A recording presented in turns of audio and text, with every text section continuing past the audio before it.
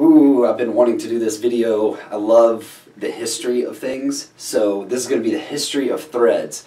We're going to start with kind of the boring stuff, and then we're going to jump into the drama behind creating threads. 400 BC, Archytas, the founder of mechanics, he basically helped develop a press for extracting oils out of olives and juices out of grapes, and further the technology of the screw.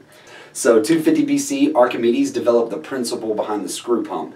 Now, when I say develop the principle, he didn't actually create the screw. They've actually found evidence of screws being created before then. But the screw pump, which you can Google it, is basically used to extract water out of whatever they're trying to extract it out of, lakes, things like that. So it's this big handle that they're cranking, and the screw pump's kind of at an angle, and it takes the water and screws it out.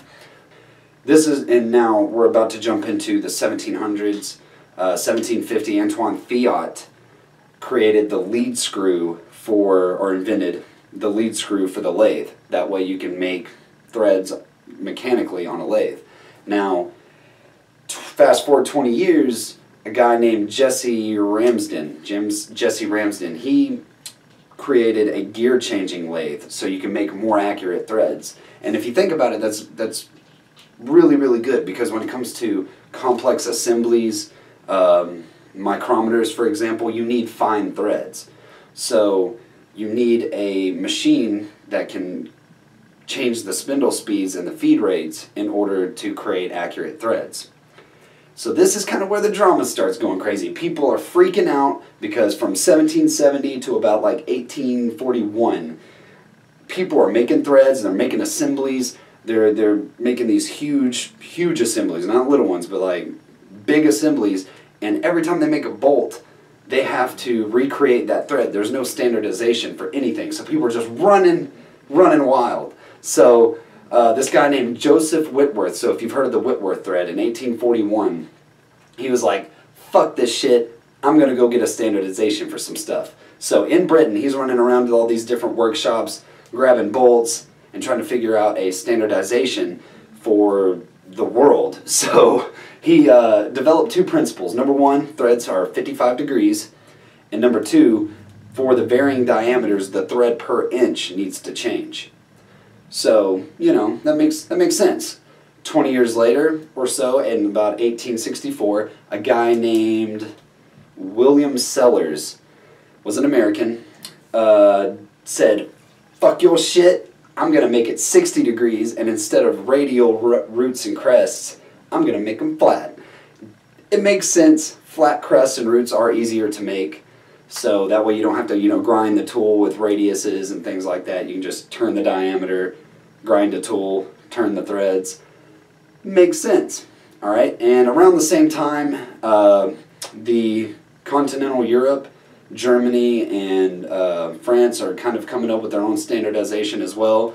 So you got Joseph Whitworth, he created the British standard. You have William Sellers, he created the American standard, the NC, the American standard coarse threads, and the NF, the fine series. So you got coarse threads, you got fine threads, and then you have random people in Germany and France that helped develop the metric thread. And that's the history of the thread. So there's a lot more into it, so you can look up all these people on Wikipedia and read about them, and there's a lot more behind their story than just threads.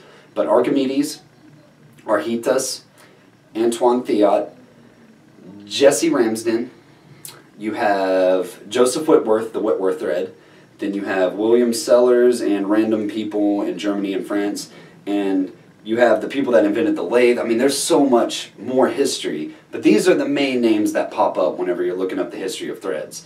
So make sure that you read about these people to really appreciate how much these people had to go through in order to machine. See, we're spoiled nowadays with, if you go on a Mazak, you just type in the thread per inch, you type in just the basic information, work your tool in, and you have a thread. These people went through a lot more to get threads. And you have CNC machinists that complain, but they didn't have to go through near what, Archimedes, Archytas, and all these other people had to go through in order to have a basic thread. And that makes a huge difference. They had the passion, they had the want to, And nowadays it's hard to find. So just understand that if we have these machines that can do this stuff nowadays, imagine these same people with the same passion on these machines, on what they could do and what they could invent. I mean, there's still more out there that needs to be done. So hope this helps somebody. If not, at least it's an interesting story. And if you didn't catch all that, Google it. Just look up History of Threads. There's a lot of articles on it. We're going to do more videos on history of the lathe, micrometers, things like that. Basically, just whenever I feel like doing a video on the history of something, if I come across something that's a really cool story, I'm going to bring it up. Don't forget to subscribe. There will be more videos coming very soon.